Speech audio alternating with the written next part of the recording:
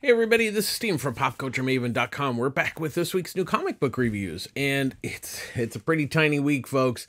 There is one book to catch up from last week, but yeah, it's really tiny. But sometimes that's a good thing because one, it helps you kind of catch up maybe with some stuff you missed. Also, if you're a big pile of reading, which mine usually is, but because I have tons of like graphic novels and trades and stuff that I pick up that I just really haven't got a chance to get around to. So hopefully a week like this helps you catch up. And also maybe when you're at your local comic shop, you could also pick up maybe some new books, maybe something you haven't had a chance to try out. You know, with that maybe extra money. I know times are tight, but if you have a little extra money, maybe try something new. So we'll see. You can always, you know, check with your local comic shop to see what they've got, you know, maybe some things that you missed. So let's get going with this week's books. First up, we have Doom One Shot, written by Sanford Greene and Jonathan Hickman, with artwork by Sanford Greene. So this kind of follows, like, there was the Hulk Future End, stuff like that. So it's almost a like what if ending for Doctor Doom. And what the basic premise here is that Galactus is basically gone on a rampage. He didn't eat Earth, but he basically destroyed it, killed all the heroes. And so Doctor Doom went after him, kind of, you know, build a giant Doom robot. That didn't work out too well. But Valera Richards, she helps him build a new suit with the Infinity cubes. And so he can take on Galactus and stop his rampage of, you know, going through the universe, destroying planets and eating them, because you know. So that's the basic premise here. This is the first book. Well, it's written by Sanford Greene. He came up with the plot and everything, and then he's good friends with Jonathan Hickman, so they banged out the story together. And so Jonathan that's why they get co-writing credits, because Jonathan kind of helped Sanford, because he's done an artist, but this is the first book he's actually written. So overall, I think the story's really good. I think that's one of its really, the concept's really good. And then you have Green's artwork, and if you're familiar with like Bitterroot and some of the other work that he's done, he really went to town on this. This is really like his big you know, love letter to like the Marvel universe and Kirby and, you know, all that period of stuff. So it's actually a fun little book. And I like the fact that it's somewhat of an imaginary story, kind of like What If Elsewhere type thing. And that always gives you a wide berth to do whatever you want. And I think Sanford Greene has really taken that baton and really went to town on this. And I actually really liked it. I'm a big fan of his artwork, especially, you know, big fan of Bitterroot. And I just think it was really like a good, solid story with really nice art. So it's well worth checking out this week. Next up, we have Batman Dylan Dog, number 3, written by Roberto Ricinoi, with artwork by Gigi Camago and Werther de Edra. So this wraps up the story, and basically what it is Christopher Keelix has, you know, fled Europe, and he's come back to Gotham because he escaped hell. And so Batman and Dylan Dog he's gone back to Gotham. And so the Joker was the one who basically brought him back from the grave. And even the Joker's like, he's a monster. And you're like, oh crap. Because if the Joker thinks he's a monster, it's really bad, because what the premise of that character is, he basically kills people to try to find people's soul, and he hasn't been able to do it, and so it's up to Dylan Dog and Batman to basically defeat him. And I don't want to give anything away anymore, but obviously the good guys win. Duh, you know, it's a superhero book. But I think the ending is actually quite unique in the sense of once they defeat him, that really, the way that the story ends is quite interesting, and it was really unusual, but really well done. I actually really dug this series. Rossini, the story's really good. He blended the two characters together quite nicely. And the artwork by Kevigo and Deledra was really nice. It was really a good looking book. As with most of these team ups, they're pretty basic stories, but I think they all found a way to put some imagination in there. Of course, you know, throwing in John Constantine and Etrigan was always a plus. So it was a fun little book. So I think if you missed it, definitely there'll be a trade probably coming out in a month or two. It's well worth picking up. I really enjoyed it. It was a good, solid story, really nice artwork.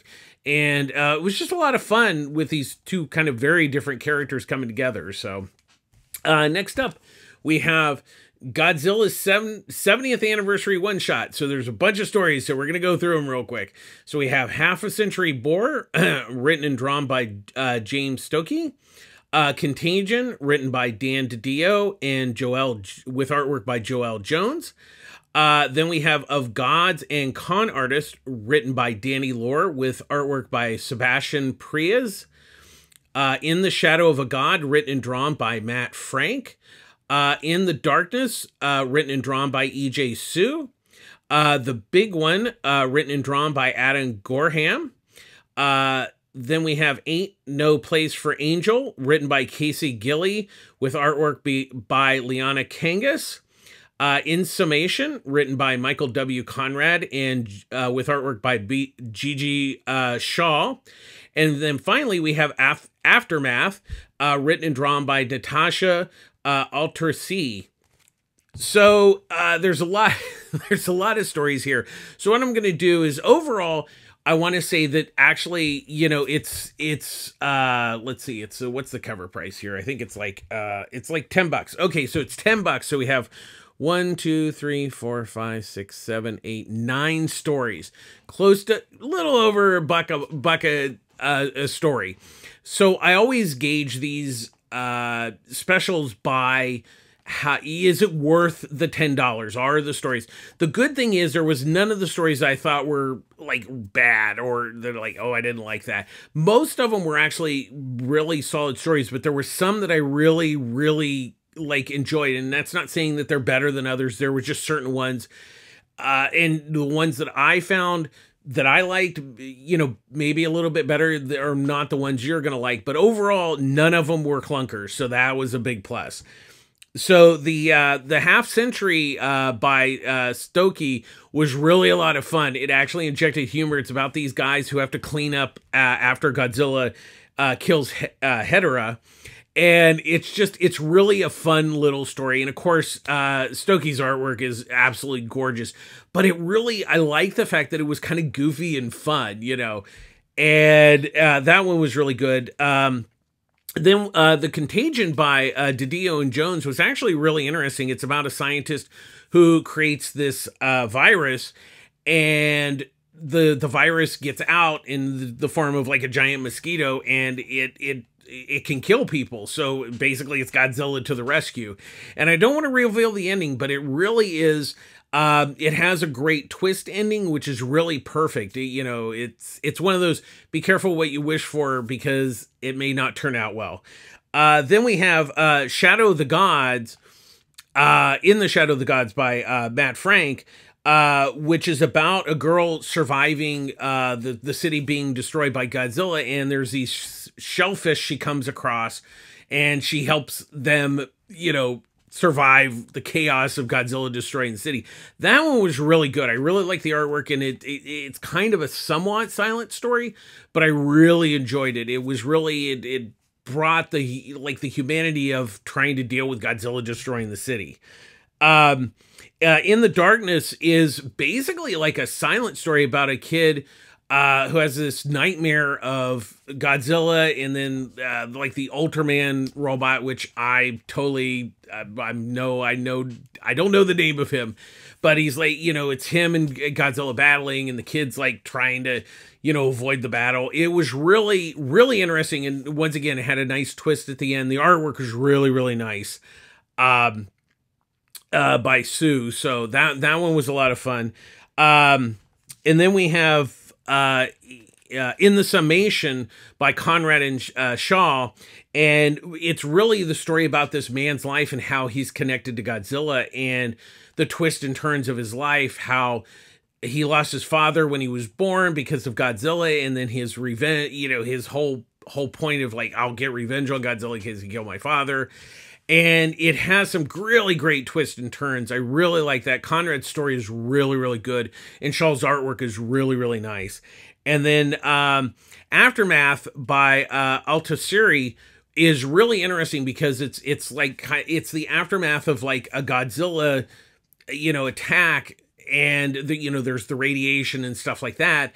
And it's also kind of like the people versus corporations. There's that kind of sub story going on that really, those two things kind of collide, and it really, really has I really like that one, and had a solid ending to it. And it also shows how the many can defeat or go after it's the Davy versus Goliath story. That's what I'm trying to get to. That's kind of what it is, and I really liked it overall. Like I said, I think it's well worth the $10, especially if you're a Godzilla fan. But once again, all the stories were solid. There was, like I said, some that I enjoyed more than others, and that's not saying that the other ones are bad. As with always with these anthologies, you're probably gonna like some of them over others. But like I said, I don't think there were no clunkers in the bunch, so it's well worth picking up. Especially if you're a Godzilla fan. I think you'll enjoy overall all the stories. Next up, we have Ultimate X-Men #3, written and drawn by Peach Momoko. So really what this story is about Maystone's origin, how her mutant abilities came about, and how her family has dealt with it. I really don't want to say too much about the story because it's really what I really like what Momoko here is doing is kind of dissecting what a superhero book can be. And it's her take on that. And I think what's really interesting, it's really character driven. And we have not had that really much action or anything, which I actually enjoy because it's taking what we know about the X-Men and just telling it in such a different way that it's absolutely amazing. I mean, obviously, we know that Momoko's artwork is just absolutely gorgeous, but I think the thing is what she's doing with this story is really, building it up so slowly. And so, it's a book that really kind of washes over you with its story. And then you have just this gorgeous artwork that she does. And I'm really loving what she's doing. It's kind of just such a reinvention of the superhero genre in some respects, and such a different take that it's just really fabulous. This is a really big surprise from Marvel on taking a chance with this in some respects, because I know she's like their big cover artist and everything, but to let her do this and just kind of like, here, do whatever you want, has really paid off in spades on this book. I love this book. It's really a must-buy comic every month. Next up, we have Disney's Hercules #2, written by Elliot Kalan, with artwork by George Combidus. What it was is that Herc and Galita are on a mission because Galita was created by the gods, and so they have to go find out what has happened to the gods. And they go to I know I'm going to mess this up, Hapatus, where he's created build a clockwork monster, or war machine, and so they have to go and find out what has happened to his wife. And it's Herc, Galita, and Phil that go to figure out what's kind of going on, and that's really what this issue is about. What Kalan is doing here, he's kind of building the story up, and obviously, I think we're going to see possibly a certain villain next issue. I don't know. Wink, wink. What I like is he's building a story within the universe of the Hercules. It's obviously post the film and everything. And I like, he's put all the characters in there and everything. Meg is there. And it's a fun story. It's a good all ages. I think if you're a fan of Hercules, you're going to like it. I wouldn't say that it's like the most mind-blowing, book that I've ever read, but it's a good, solid, all-ages book. It's fun, and then Kamba D's artwork is really, really nice. He really captures the feel of the animated film, but he really just very much makes it his own. And they're both you can obviously tell they're having a really good time doing this. It's the same team who did the Hades miniseries, which I really enjoyed. That was a blast. And this one is a little more superhero oriented because obviously it deals, the main story is about Hercules, but they still have that the same fun joy that they had in Hades miniseries. So I still think it's well worth checking out. I'm enjoying it. I'm having fun with it. I think Dynamite's done a really nice job with these Disney books, and it's still worth checking out. Next up, we have Fishflies number 6, written and drawn by Jeff Lemire. Now, this is a very interesting kind of twist in the story, especially this late in the game, but that's what I really like about it. So what it is Helen goes to this psychic, and while she's there, because the psychic is like, hey, I just tell people what they want to know, but what it is Helen basically has this, the psychic unlocks this thing where Helen actually sees how the Fishflies monster was first born, and that's it's kind of like the past leading to the present. And a lot of people may not, like where Lemire has put this, but I think it's really important where he has put it towards the end of the story, because if he had revealed this early on, this book wouldn't have worked as well. And you get to see that how everything started in this town, how this town is, I don't want to say cursed or anything, but how the Fishflies, how they relate to the town, and how the monster came about, and how why the monster comes back in a way. So we know that the monster was a guy who shot a kid, and then the Fishflies kind of bit him and made him into the monster. So we actually learn how and why that happens. And once again, I think by Lemire putting this towards the end of the story makes a lot of sense. And there's also a twist with Helen's son, the boy who was shot in the convenience store. And that will lead into the big, finale that's coming. So I'm a huge Lemire fan. I really like this book a lot. I know that his artwork is really not for everyone. I know he has a very different style, but I really like what he's doing here. And in this particular issue was one of my favorites. I really enjoyed this issue. I know, like I said, it's tough for some people, but I really highly recommend this book. I really love this book. And Lemire's doing, doing a really great job here. So definitely continue to pick that book up.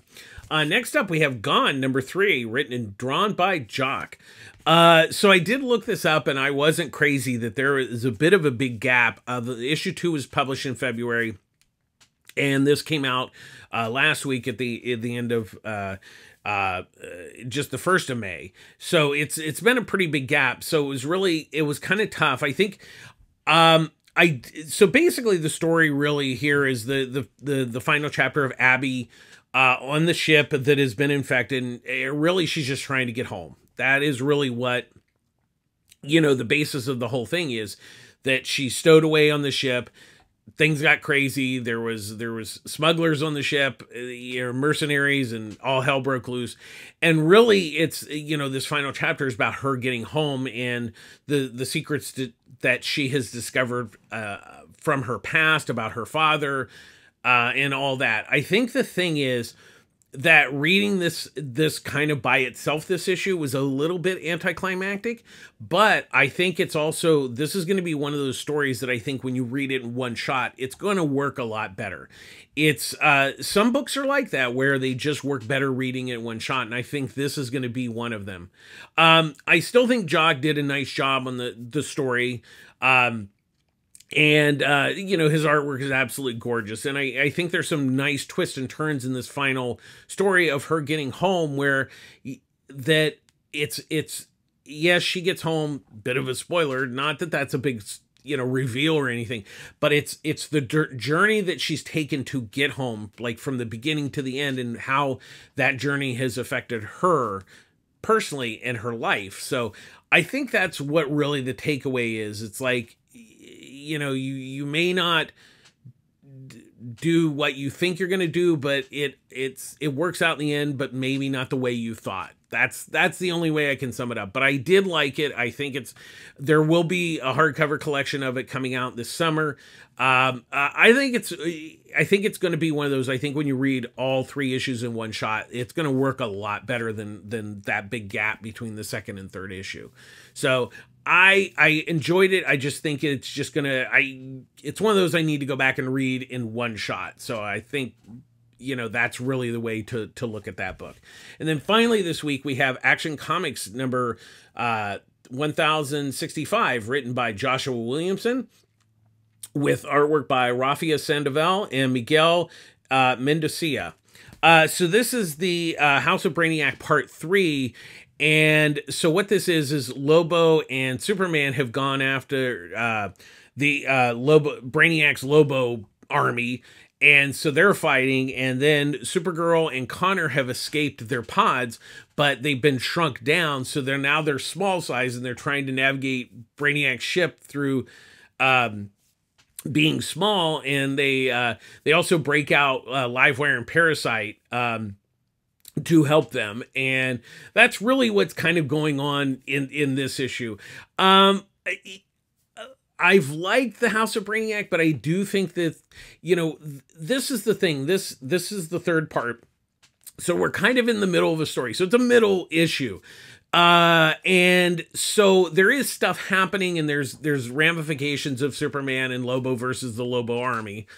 And it's really one of those, it's like I said, it's just a middle issue. So it's enjoyable for what it is, but we're kind of in the middle of the story. I have liked it better than I thought, but like I said, this issue is kind of like, okay, it's nice. It's the middle. So it's not a flashy issue, but it's part of the story that needs to be told. So as with any storyline that goes multiple issues, you're going to have like kind of a bit of a dip in the middle, because it has to like get certain things so it can end. So that's what we've got here. And Williamson's still doing a pretty decent job on it. We'll kind of see how it all ends and comes together in the end. That's going to be the key. But I do like Sandoval's and Mendoza's artwork. It's really a nice looking book. And hopefully it's only a few more issues to wrap up the story. Hopefully it won't go on too long, because I could see that kind of happening, being drawn out, but hopefully Williamson won't do that here. So that's going to do it this week. As always, public service announcement. I get all my comics at Pulp Fiction Comics, Long Beach, California. Ryan Skinner runs a great store. It's, he has a great selection of new comics, trades and paperback, trades and graphic novels that he offers a discount every day. Has a really nice manga selection. They've actually expanded the manga selection quite recently, and it's quite big. They have a really wonderful all ages section, which is really, really great. If you bring the family, there's something for everybody. There's Annie, Wendy, and Derek. They're at the store too. You even might find me a few times there. But it's a really good, solid comic book store. And as always, really support your local comic shop. They're the backbone of the industry. And they really, and make sure that you buy, if you order stuff, make sure you pick it up on a regular basis, because they have to pay for it before you do. Don't leave them in the lurch. If you're having financial problems, look, I've gone through it before. Just let them know. In the case of Ryan, he was willing to help me and everything. So, it's like, just take care of your comic shop and be good to them. That's really the important thing. And as always, we end our show with be kind to each other, and be kind to yourself. I know times are tough. I get it. Things are expensive. Things are crazy. But just being kind to others doesn't cost anything. It's good for you. It's good for other people. And being kind and taking care of yourself, that's very important too. People tend to forget to take care of themselves, and that can really, be tough on you. So I know it's tough out there. We'll all get through it. Just hang on. And, you know, I always say the one thing, hey, look, no matter how crazy things are, every week I get to read comics, and that to me is the best thing. It's just reading comics it's just the absolute best. So take care of yourselves, be kind to each other, be kind to yourself. That's going to do it this week. Thanks for watching. We've had a lot of new subscribers. Thanks for joining. Comments are welcome. I appreciate all the great comments we've had lately, and the new subscribers. Thanks for joining us. Hopefully you'll stick around and keep watching the videos. And that's going to do it this week. This is Steven from PopCultureMaven.com signing off. We'll see you next week. Take care of yourselves. Bye-bye.